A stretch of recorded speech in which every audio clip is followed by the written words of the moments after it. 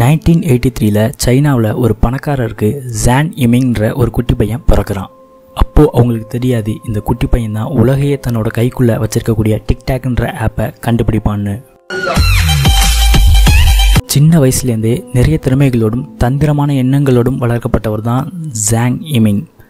Jong Yiming அவருடைய college லைஃப்பை டியான்ஜனில் இருக்கக்கூடிய நான்காய் யூனிவர்சிட்டியில் முடிச்சிருக்காரு.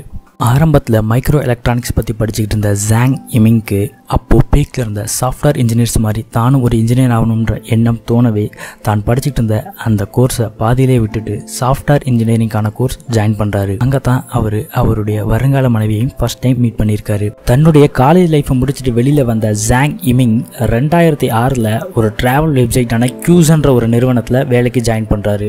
2 வருடங்கள் அங்கே ஒரு இன்ஜினியராக வேலை பார்த்த அவர் அதை விட்டு வெளியில் வந்துட்டு 2008ல் மைக்ரோசாஃப்டில் வேலைக்கு ஜாயின் பண்ணுறாரு. அங்கேயும் ஒரு 1 இயர் வேலை பார்த்துட்டு அதை விட்டுட்டு வெளியில் வந்துடுறாரு. இப்படியே 4 வருடங்கள் ஓடிடுச்சு. லேப்டாப்ஸ் கம்ப்யூட்டர்ஸ் யூஸ் பண்ண மக்கள் மத்தியில் ஸ்மார்ட் ஃபோன்ஸ் அதிகமாக பிரபலமாகிறத நோட் பண்ண அவருக்கு ஸ்மார்ட் ஃபோன்ஸை பேஸ் பண்ணி ஏதாவது ஒரு ஆப் கிரியேட் பண்ணுன்ற ஒரு எண்ணம் அவருக்குள்ள தோணுது. 2012ல் ஜாங் இமிங் பைட் டான்ஸ்ன்ற ஒரு சைனீஸ் இன்டர்நெட் டெக்னாலஜி கம்பெனியை ஸ்டார்ட் பண்ணுறாரு. இந்த பைட் டான்ஸ் கம்பெனி மூலமா அவர் கண்டுபிடித்த முதல் ஆப் தான் டோஷியோ நியூஸ் ஆப். இது நியூஸ் ஆப்ன்ற ஒரு காரணத்தினால மக்கள் மத்தியில் அவ்வளவா பிரபலமாகவே இருந்திருக்கு. தான் கண்டுபிடித்த இந்த நியூஸ் ஆப் மக்கள் மத்தியில் அவ்வளவா பிரபலமாகலன்ற செய்தியை தெரிஞ்சுக்கிட்ட ஜாங் இமிங் என்டர்டெயின்மெண்ட்டாக ஏதாவது ஒரு ஆப் கண்டுபிடிச்சா கண்டிப்பாக மக்கள் மத்தியில் நல்ல ரீச் இருக்குன்ற ஒரு எண்ணத்தில் அவர் கண்டுபிடிச்ச ஆப் தான் டொயின்.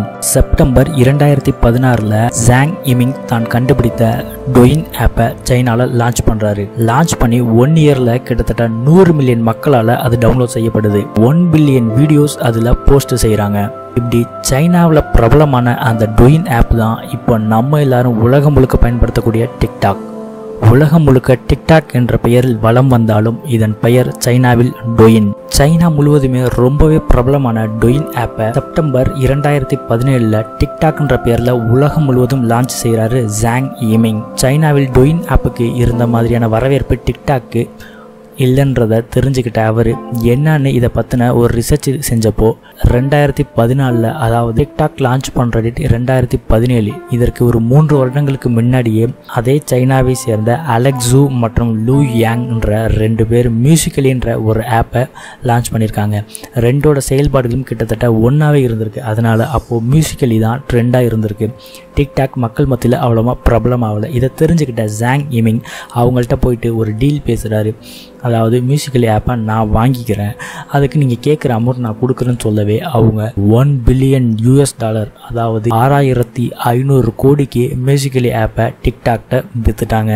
அதன் பிறகு ஒரு 6 மாதத்துக்கு அப்புறம் ஜாங் இமிங் டிக்டாக் மியூசிக்கலி 2ஐயுமே ஒன்றா மெர்ஜ் பண்ணுறாரு. அப்போது அதோட லோகோ கூட டிக்டாக்கோட லோகோவும் மியூசிக்கலியோட லோகோவும் கம்பைன் பண்ண மாதிரி தான் லோகோ செட் பண்ணியிருப்பாங்க. ஆனால் கொஞ்ச நாளுக்கு அப்புறம் டிக்டாக்ன்ற பேர் மக்கள் மத்தியில் நல்லா பிரபலமான பிறகு மியூசிக்கலின்ற லோகோவே அதிலிருந்து எடுத்துட்டாரு. இப்படியே கொஞ்சம் கொஞ்சமாக பிரபலமாக ஆரம்பித்த டிக்டாக் உலகம் முழுவதும் உள்ள 75 லாங்குவேஜஸில் செயல்பட்டுக்கிட்டு இருக்கு. 2019ஆம் ஆண்டின் ஆரம்ப கட்டத்தில் டிக்டாக் கிட்டத்தட்ட 500 மில்லியனுக்கும் அதிகமான டவுன்லோட் செய்யப்பட்டிருக்கு. இந்த விஷயங்கள்லாம் தெரிஞ்சுக்கிட்ட ஃபேஸ்புக் ஓனரான மார்க் ஜக்கர்பர்க் டிக்டாக் மாதிரியே ஒரு ஆப்பை கிரியேட் பண்ணி லான்ச் பண்றாரு 2018. அந்த ஆப்போட பேர் லாசோ.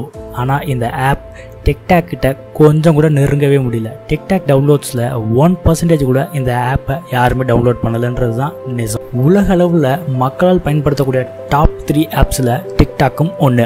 2018ஆம் ஆண்டு ரிப்போர்ட் படி டிக்டாக் ஓனரான ஜாங் இமிங்க்கு டிக்டாக் மூலம் வந்த வருமானம் மட்டுமே $75 பில்லியன். $1 பில்லியன் என்பது 6500 கோடி. டிக்டாக் மூலம் அவருக்கு கிடைத்த வருமானம் 6500 கோடியை போல 75 மடங்கு. ஏப்ரல் 3, 2019 டிக்டாக் மேல ஒரு பொதுநல வழக்கு தொடர்றாங்க இந்தியாவில். அதாவது இந்த டிக்டாக் செயலி குழந்தைகள் பார்க்க தகுதியற்றது, இதில் நிறைய செக்ஷுவல் கண்டென்ட்ஸ் இருக்கு, போனோகிராஃபியை என்கரேஜ் பண்ற மாதிரியான வீடியோஸ் நிறைய இதில் இருக்குன்னு சொல்லிட்டு வழக்க தொடர்றாங்க. இந்த வழக்கை ஏப்ரல் 16, 2019 விசாரிச்ச இந்தியன் சுப்ரீம் கோர்ட் டிக்டாக்கை இந்தியாவில் பேன் பண்ணுது. அதாவது 3ஆம் தேதி கேஸ் போடுறாங்க, 16ஆம் தேதி பேன் பண்றாங்க. அதுலேருந்து எண்ணி 3வது நாள் ஏப்ரல் 19, 2019 டிக்டாக் ஓனரான ஜாங் இமிங் ஒரு தகவல் வெளியிடுறாரு. அந்த தகவல் என்னன்னா, இந்தியாவில் $1 பில்லியன் இன்வெஸ்ட் பண்ணலாம்னு இருக்கும். அதாவது இந்திய ரூபாயின் மதிப்புப்படி 6500 கோடியை இந்தியாவில் முதலீடு செய்ய போறோம் சொல்லி ஒரு தகவல் வெளியிடுறாங்க. இந்த தகவல் வெளியிட்டு கரெக்டாக 11வது நாள் டிக்டாக்கை இந்தியாவில் திரும்பவும் அஃபிஷியலாக லான்ச் பண்ணலான்னு சொல்லி சுப்ரீம் கோர்ட் உத்தரவிடுறாங்க. பேன் செஞ்சதை எடுத்துட்டாங்க.